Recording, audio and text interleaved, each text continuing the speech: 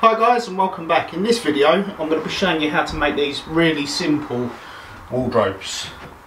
Not too complicated at all, anyone can do it. Now the reason for this type of build is because they're going to be mirroring ones that are in another bedroom. I'll put a little picture up here of them for you. Not my normal style of how to build them, but it's just no other way of doing it. You can't bring complete carcasses up, we're 3 floors up on really narrow staircases, so building it in the room's the only way. And because they're floor to ceiling, you can't really like build them on the floor like a normal carcass and stand them up. So we've gone with this, but like I said, it's a really simple way of building. So I hope you enjoy it. Cheers.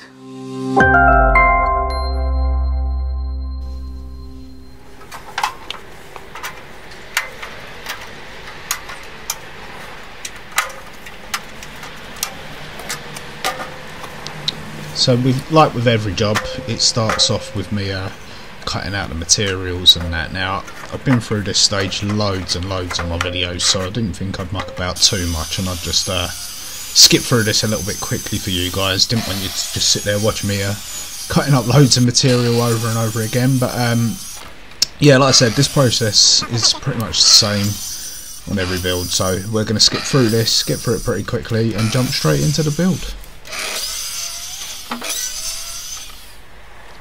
There we have it. So I'm going to start off by putting these 2 strips down the wall. You'll see there's going to be one down the back as well. I'm not quite sure what was going on with my camera. It's normally really good at focusing, but there was a few issues with this, so I apologise now. But yeah, we're going to start off with putting these strips down the wall. Primarily what they're for is just to get over that skirting board there, just to pack it off. So it's going to act like a little filler strip. Just to pack the wardrobe off, one at the front, one at the back, so it's even. Now when you do this, you do want to check that your walls are actually square into this corner, because if they're not, then you're going to want to change these accordingly just to get over that. Do 3 fixings in these, top and bottom, and then I screw through again with the side panel, which you'll see in a minute coming up next. But yeah, three fixings just to hold these in place. One, that's more than enough. Yeah, again, I was being quite lazy on this job because it was 3 floors up. I didn't want to keep on going up and down the stairs, so yeah, I'm sharing a battery between my drills right now, which isn't ideal, but you know what you're gonna do. Okay, so yeah, we're on with the first panel now. Cut to length. You can see that I actually already did this marking out, but I didn't show it on camera, so I thought it was quite important. But essentially it's just taking this little notch out down the bottom just to get it over that back bit of skirting, so this panel can go right the way back.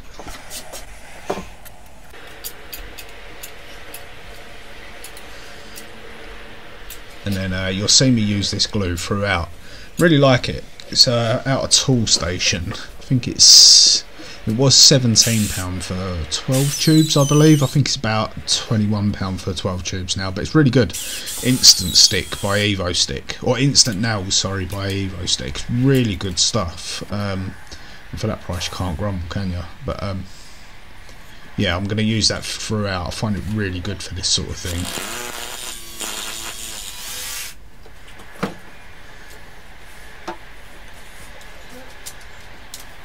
So this support here is essentially what's going to hold the top shelf on, and then the 2 bits that you'll see me do later on are what's actually going to hold the hanging rail in place. Like I said, this is a really easy way of building wardrobes. Not the fanciest way in the world, but a really, really easy way of constructing them.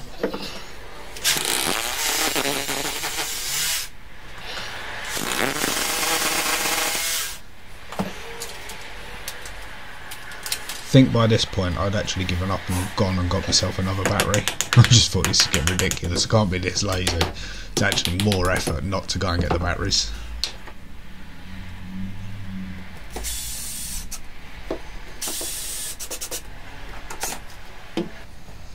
Okay, so this is that side brace that I was talking about that's actually going to hold the hanging rail. You'll see later on that I'm going to drill a hole in there.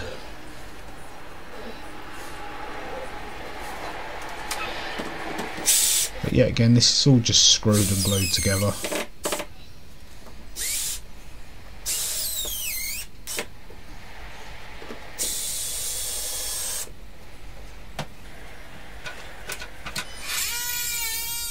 Now you'll see me cut this bit of coving out. It hasn't actually got to be that neat because we're going to be joining coving into it. We actually wrapped the coving around the wardrobe just to give it more of that fitted furniture look.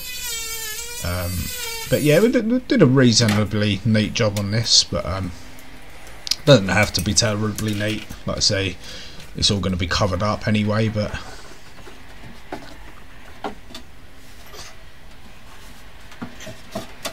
second panel in, I actually already did that cut out that I did on the other panel. I've already done that. I've done that off camera.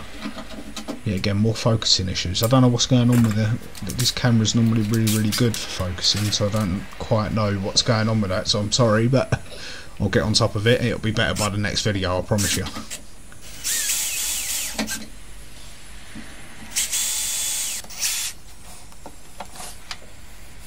So this little rail is just essentially to give the doors something to stop on at the bottom. Don't really need it, but it's just better to have it in there.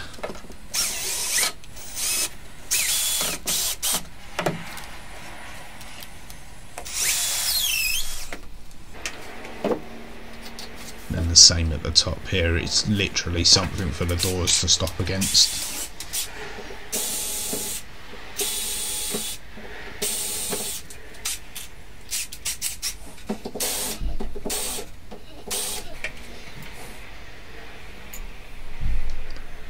And then glued and screwed again.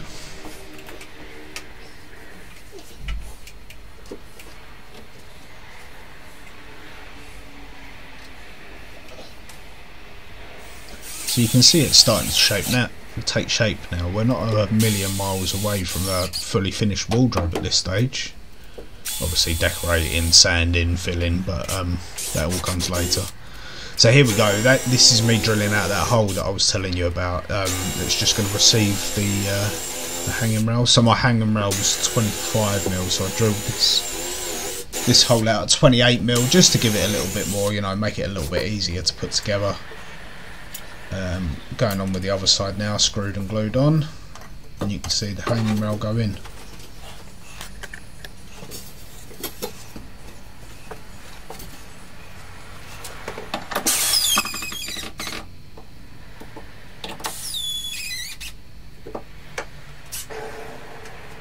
Now this shelf that I'm about to put in now is the one that really pulls the whole thing together and gives it its strength.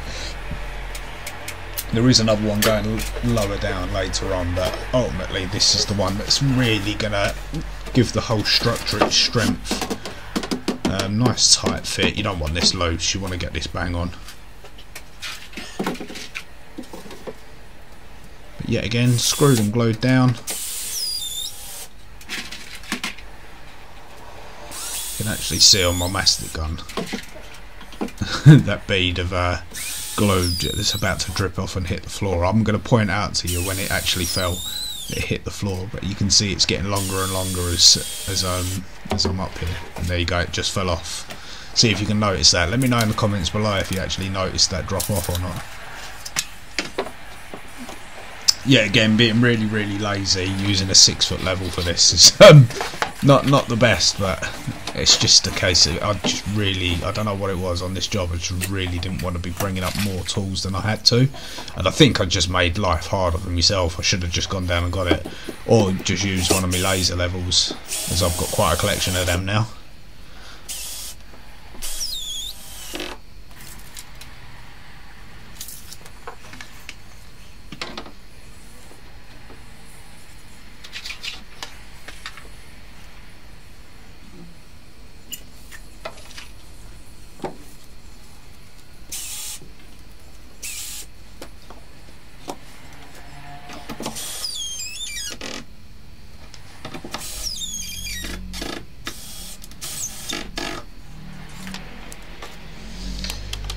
So first time using one of these little hinge jigs here. This is only a cheap one. I found it off of eBay. Didn't want to pay some more of them premium prices in case I didn't like it. As it goes, as using the tool, found the tool really handy to use. Although this cheap one, I really wasn't impressed with it. I didn't expect I was going to be. I think it was about £7, so I didn't expect to be over the moon impressed with it. But like I said, I can see me using one of these. I wouldn't mind getting a slightly more premium one, because it really does save time. But what I found with this is, like, the offset for them hinges is normally 22.5mm. Now I messed around with all the settings on it, and I couldn't get it to go to more than 20mm, sorry, off the edge. So yeah, I'm not too sure what that's all about. But like I said, as the tool goes, I found it really good.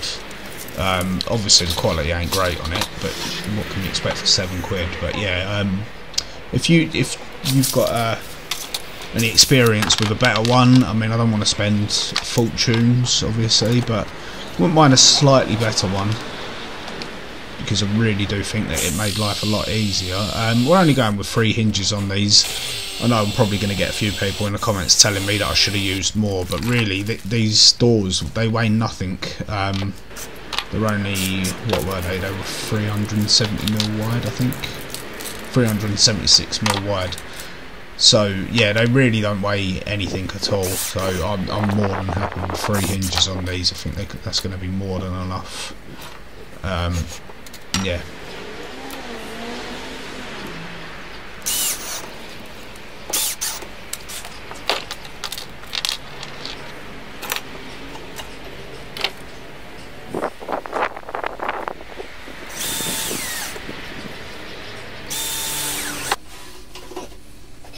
There we go, putting the doors on, so we're really at the finishing stretch now. You can see I use a 5mm packer there. I find that nice offset just for when the door's in its closed position. I find it goes up not tight, it has about a mil gap down in when it's in its closed position.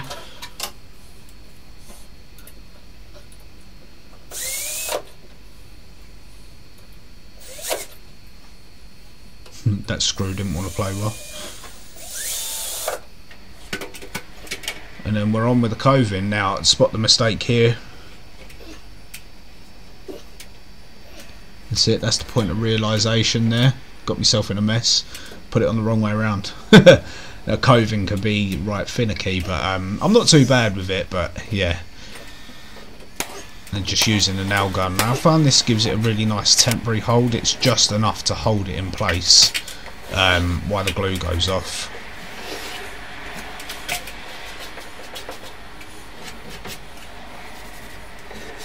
And yeah, again, it's not like putting a screw in it. It doesn't need loads of fixings, and again, I didn't want to screw into the carcasses because it just made more and more filling.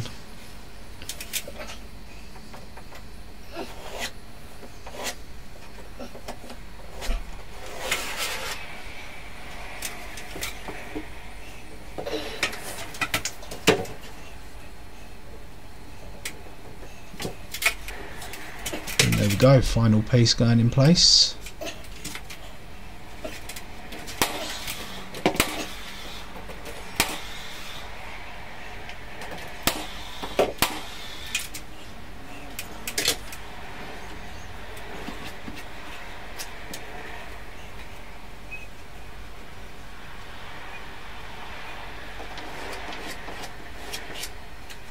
What I don't show you on this video is the amount of sanding and filling I had to do to cover it all up and make it look good at the end of the video. But yeah, we're on with the handles now. Now these are only cheap little knobs. The customer is going to be replacing these, but she couldn't find any she was happy with, so we just decided on some of these little pine knobs for now until she finds something that she's happy with. Initially she said to me just put 2 screws in just so she can open the doors, but they're so cheap these, I just thought I'd put these on and then they can be replaced at a later date. And there we have it, guys and girls. That's another job completed, another satisfied customer. Like I said, not my usual style of building. I prefer to build a proper carcass up with a back and all that in it, but you know, for the problems that we had, one with like the access, trying to get up them 3 floors. I forgot to take a picture actually for you, but when them narrow staircases, trying to get the wardrobes up would be impossible. And also, like, even trying to build it in the room, because they're floor to ceiling, just trying to stand it up in there. it just wouldn't have worked. So we went with that, but I think they worked out well. I think they come out really well in the end. Customers over the moon with them, which is the main thing. The channel is so close to 1,000 subscribers now. I think at the moment of recording this we're at 988, I think, or something like that. So we're really close. So if you can subscribe, if you liked this, it really helped me out massively. I'm going to be doing a giveaway at 1,000 subscribers, so that, like I said, that's really going to benefit you guys as well. Just a little thank you for all of you coming along and being part of it. But yeah, without further ado, I'm going to leave it there. I want to thank you guys for watching this one. If you want to see any more of this sort of stuff, hit that subscribe button, ding that bell, you'll be up to date with all of my videos. But yeah, I'm going to leave it there. Thanks for watching. See you on the next one.